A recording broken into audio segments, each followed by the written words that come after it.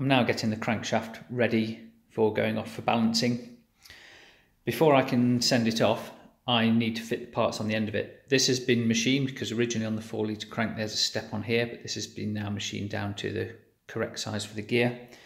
And onto there we'll fit this gear here, which has got a radius edge on the inside to go on the radius on the crank, followed by this spacer and then a clip to hold it in place. The clips are available in 4 different colour coded sizes. I'll be checking which one fits best once the gear and the spacer are on. Before they go on, I need to fit this woodruff key.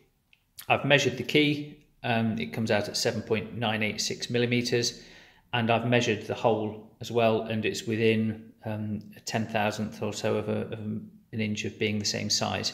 So that should be a good fit in the hole without needing too much force to go in. Once it's in the slot, I need to make sure it sticks up by no more than 2.64 millimeters, because that's the height of the slot on the gear and also on the spacer. They're basically the same size.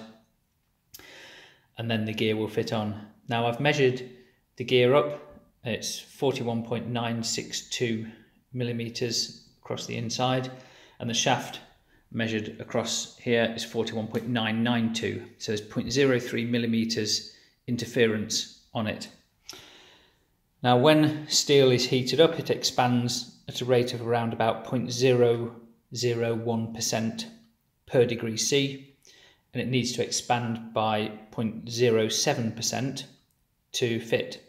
So I need to heat it up by at least 70 degrees. If I heat it by 70 degrees C above the temperature of the crankshaft, then it'll be the same size. So I'm going to heat it up to about 150 degrees C so that it should slot on nicely. So I'm going to put these 2 in the oven. Circlips don't go in, woodruff key doesn't go in, and whilst they're heating up, I'm going to get the key fitted and check the size for it. The gear and the spacer have been in the oven at 150 degrees, so I'm now just going to quickly drop them in place before they cool down.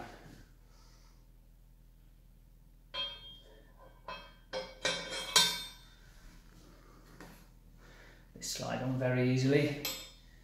This collar will obviously cool down more quickly. There, that's those 2 both in place.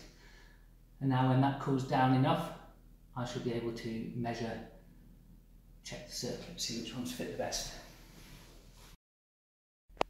These are the 4 different circlips available from 2.1 through to 2.4 millimeters. So this is the 2.3. Try this on here. It won't go in, that one won't quite fit. Try the next size down, 2.2. That fits in around there. Also around here. So that basically fits in all the way around, so it's all nice and square and straight. So that's the one we're going to go with. And to fit it, I've got these pliers which have serrated teeth on them to grip it, so I'll be able to grip that in the pliers and push it over the end.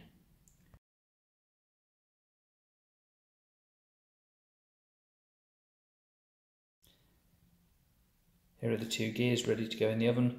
They're an interference fit on the shaft, so they're going to be heated up to about 150 degrees C before I try to put them on. And at the same time I've put the shaft in the freezer, so the shaft should be well below room temperature when I try to fit these. The shaft is now ready, so I'm just going to very quickly drop the gears on. Just have to line it up, push it on, make sure it's firmly down, then quickly turn it over and do the other side. The shaft has been in the freezer, so the shaft is down to about -20 degrees, and the gears should be around about 150.